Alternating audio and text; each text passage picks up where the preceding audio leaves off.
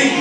But yet we come up with every excuse we can to push God to the bottom of our to-do list. And I want to encourage somebody in here today, stop making excuses for why you can't come to church. Stop making excuses for why you can't serve. Oh yes, you say you had no time, well you ought to make time. Why? Because Jesus made time for you. Some folk make the excuse that they can't get there, but I dare you to just pick up the phone and call the church and somebody will pick you up. Some folk make the excuse that they have small children. Have you ever heard of bringing your children with you?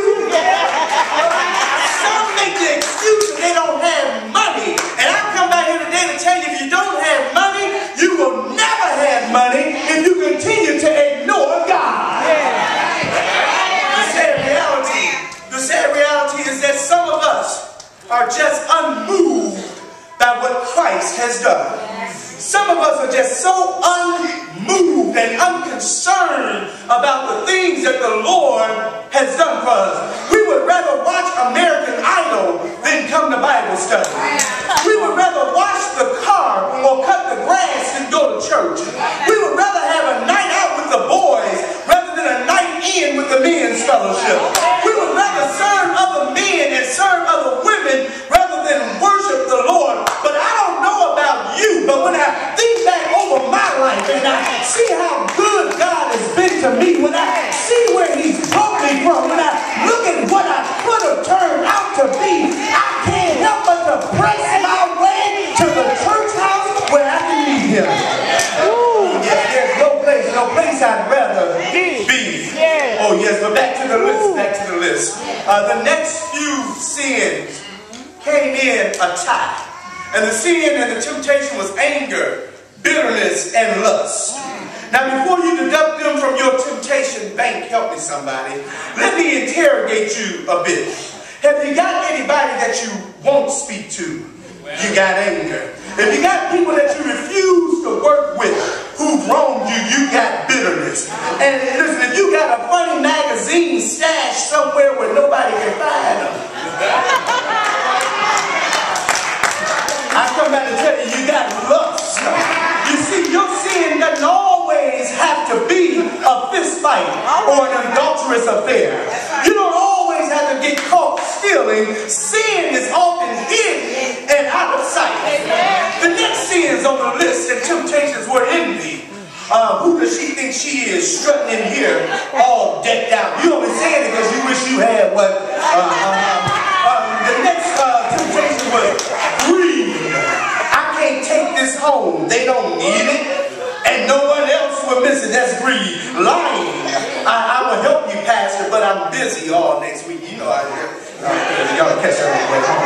But these are the temptations that Peter says help to pad our gold reserve. It's right there in verse number 7. And still, there are other temptations. Jealousy, impatience, rudeness, insensitivity, and much more. And oh yes, in regards to this survey or this questionnaire, 81% of the Christians who were surveyed admitted that they were more susceptible to temptation when they neglected time with God. Let me tell you something. You get in trouble when you get outside of God. It's just like a child. A child is more apt to get in trouble when they're outside of their mother and father's view. And when we step outside, or when we think we step outside of God's view, that's when we get in trouble. 57% of them said that they fell into temptation when they were physically tired. Let me tell you, I heard somebody say a long time ago, an idle mind is a devil's workshop.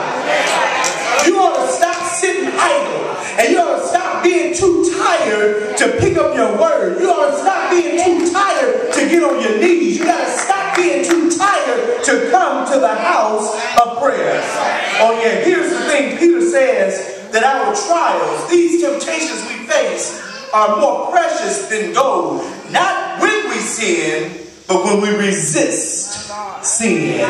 Oh yes, we got to resist sin. The story is told, listen, your gold reserve is filled when you run from sin.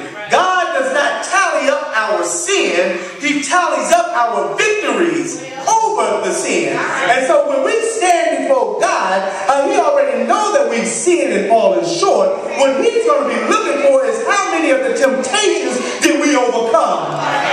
Oh yes, the story is told of a soldier who was wounded at the Battle of Shiloh during the American Civil War. And he was ordered to go to the rear. And so when he went to the rear, the fighting was so fierce that within minutes he returned to his commanding officer at the front and said, "Captain, you got to give me a gun. This fight ain't got no rear." In other words, listen, if you've been a Christian for a hot minute and you've been paying attention, you'll know that you cannot run from temptation. Why? Because temptation doesn't have a rear. Temptation is all around us. It's in the front and it's on the side and it's definitely behind us. In other words, sin is all around us. And I've got some good news this morning that as Christians, we don't have to worry about temptation because we got some ammunition. Oh yes. How many of you know that you have to fight fire with fire? Oh yes. Too many times we try to fight fire with water, but sometimes you got to add some fire to the fire. Y'all know I'll be where you want me to be in a minute. When these surveyed Christians were asked how they resisted temptation, they gave various answers, but for the most part they gave the same three answers. The first answer they gave was pray. That's exercising your relationship with God. God knows this world is filled with temptation because He's the one who kicked Lucifer out of heaven. You need to read your Bible, Isaiah 14:12. But God also gave us some ammunition against the devil. He gave us prayer. And through prayer, we're able to connect with God's Holy Spirit. That's the lifeline that strengthens us when Satan tries to make us weak. Jesus said, "All things whatsoever ye shall ask in prayer, believing ye shall receive it." That's Matthew 21:22. But the problem is not the abundance of temptation, but the problem is the lack of prayer. Temptation is going to come, but we need to be praying. We need to be praying before, during, and after. Oh yes, the second answer or advice that this study gave us is to avoid compromising situations. We got to listen. Some things we got to just avoid.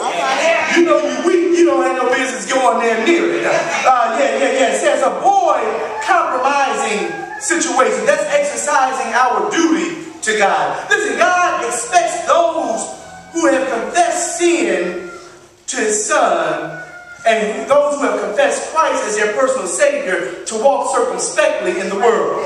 In other words, we don't jump into all the world and what the world has to offer. We have to stay on the perimeter in the safety zone where it's easier to escape temptation. Oh yes, we are cautious and watchful and vigilant. The Apostle Paul says that there have no temptation taken you but such as in common to man.